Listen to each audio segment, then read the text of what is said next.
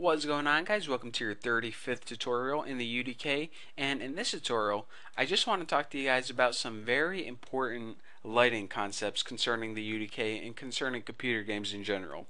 So I'm not going to be doing a whole lot of adding, moving around lights, doing this and that in this tutorial, but once you understand this tutorial and what I have to teach, it's going to take your knowledge of lights in the UDK to a whole nother level. So this is actually probably one of the most important tutorials that I made yet, so you definitely don't want to miss it. So basically, the first thing I want to talk to you guys about is how light is calculated whenever you're playing a computer game.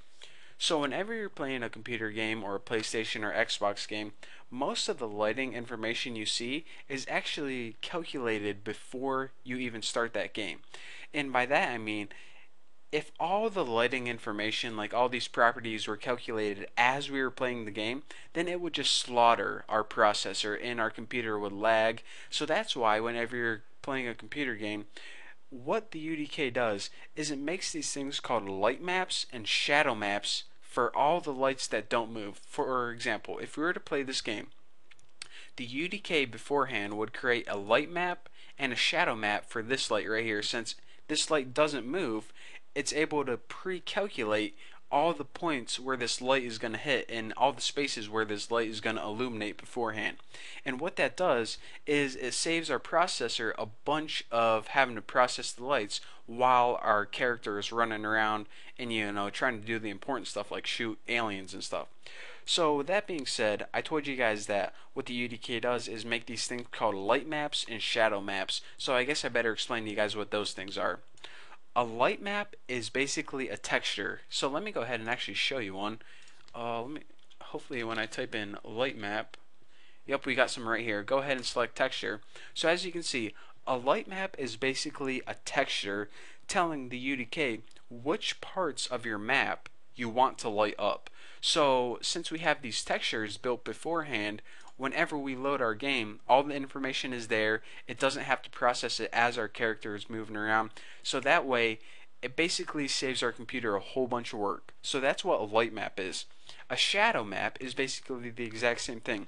But what a shadow map would do is it would use its texture to tell the UDK where the shadows are. So a light map tells the UDK where the light is going to hit. The shadow map tells the UDK where the shadows are. So there's our two terminologies on maps. Now, another bit of terminology you're going to come across a lot when you're working with the UDK is static lights and dynamic lights. Now, I'm guessing you guys can probably figure out what these mean just by the sounds of them, but just to clarify, because I don't want to skip anything, a static light is a light that doesn't move. For example, this point light right here would be a static light. A dynamic light is a light that actually moves during gameplay. So if you were to put this light on a moving path and you want it to, move back and forth during gameplay, that would be a dynamic light. So with that being said, static lights are lights that we can make light maps out of. Those are lights that are pre-calculated, and it makes it really easy on our computer's processor to have static lights. So whenever you're creating a level, keep that in mind. A bunch of static lights make it really easy on your computer. Dynamic lights, however, aka the lights that move, they can't be pre-calculated, so they actually need to be calculated during gameplay, and this takes a lot of processing power from your computer. So whenever you're making a computer game, keep that in mind that you kind of want to stay away from dynamic lights.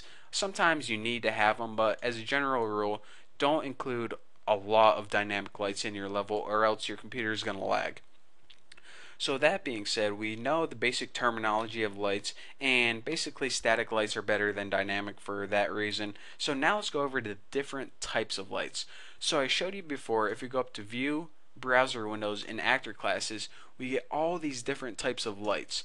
Now let's go ahead and let me explain to you guys what all these different types of lights are. I guess I might as well just start from the top and work my way down. A directional light is basically, you would use this whenever you're working with a really distant light source like the sun. That's all I'm going to say right now. So directional lights are pretty much a distant light source like the sun, or a light that you're never going to get to directly. Point lights is the light we're most familiar with. It comes from a single point and affects all areas around it, kind of like a light bulb. That's the lights that we've been adding in our level just to light things up real quick. A skylight it's kind of weird because I can't really explain this any good way. what they did is they made two hemispheres, a top and a bottom, and they made like an infinite light source. And this basically, the reason you use skylights is whenever you want consistent ambient light across your entire level, basically it's a broad light that can cover your entire level. That's when you would use a skylight. Again, I know I can't really explain to you guys what a skylight is because you can't really make one in the real world. So I'm going to have to show you guys whenever we're working with it and making a big level. I'll show you guys what it means. So don't worry if you don't understand it right now. And last but not least, a spotlight. Like I covered in the last tutorial, it's a light that comes from a single point that comes out in kind of a cone shape, kind of like a flashlight. So now you're saying, alright, I know what directional lights, point, sky, and spotlights are, so what are all these little things right here? Well, all these things have kind of like a normal setting first, like skylight, point light, directional light. This is kind of like the default. So aside from that, you see toggable, movable, toggable, movable, toggable, movable. And I guess I'll tell you guys what toggable and movable. Toggable basically means that you can turn this light on and off. So later on when we're learning Unreal Script and Kismet, which is basically how you program in the UDK, I'm going to be teaching you guys how you can make a light turn on and off. So you would want to make that toggable.